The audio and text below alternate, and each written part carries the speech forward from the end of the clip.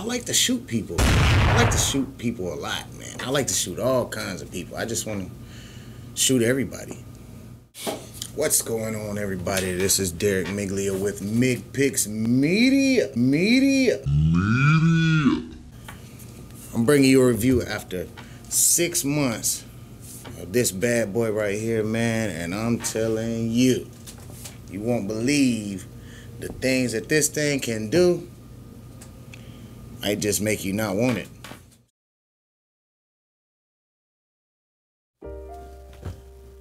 Nikon Z6ii.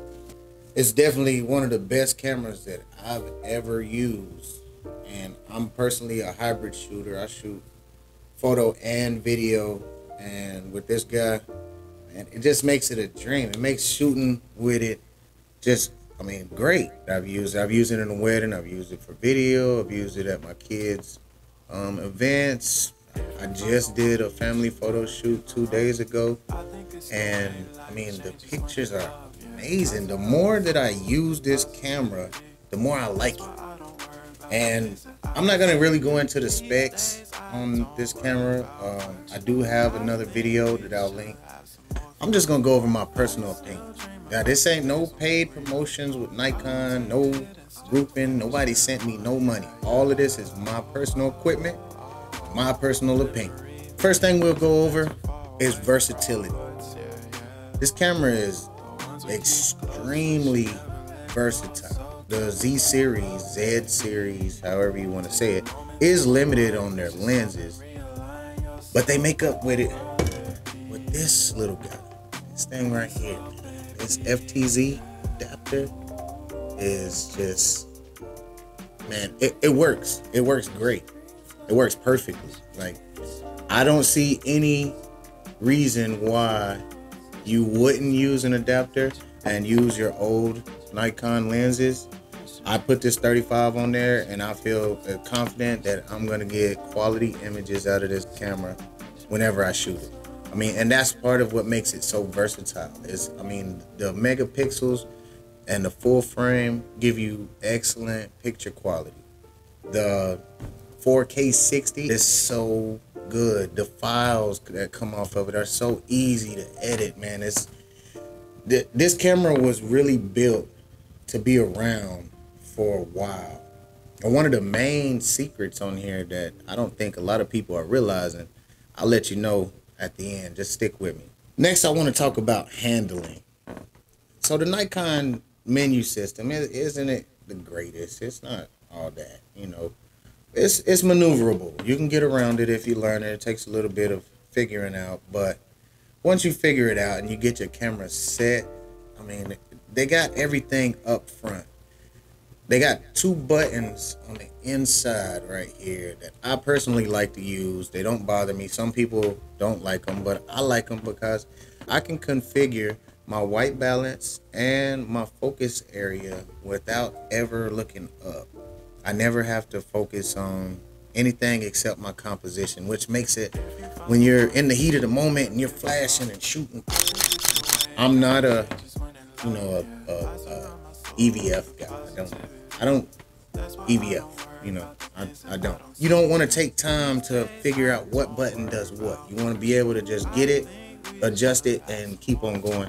And with the button placement, I really like it. You got your autofocus button on the back here. I do still use back button autofocus.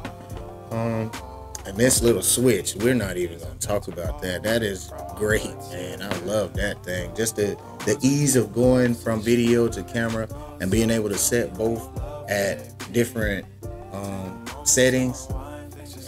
That's just genius to me. Okay, so last, we're going to talk about this big secret that Nikon has going on, right?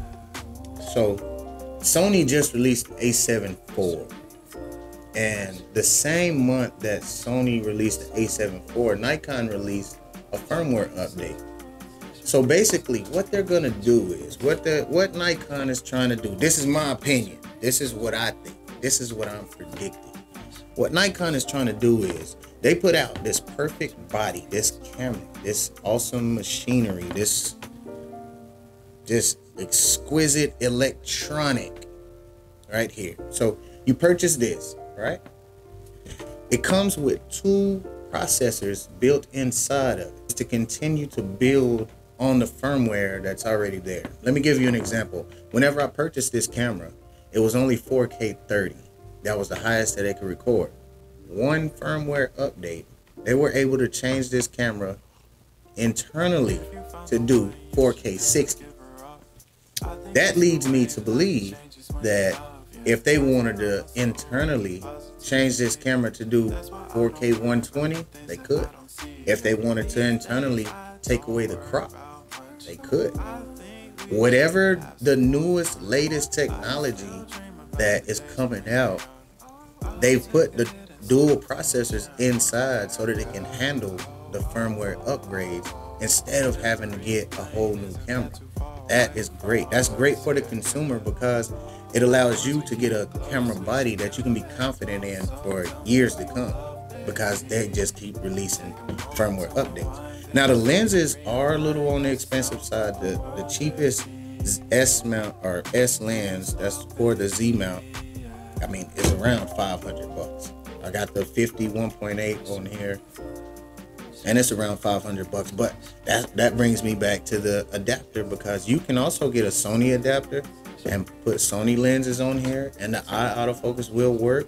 You can use your old Nikon lenses if you're already in the Nikon system, and they will work great. They will work perfect, no problem.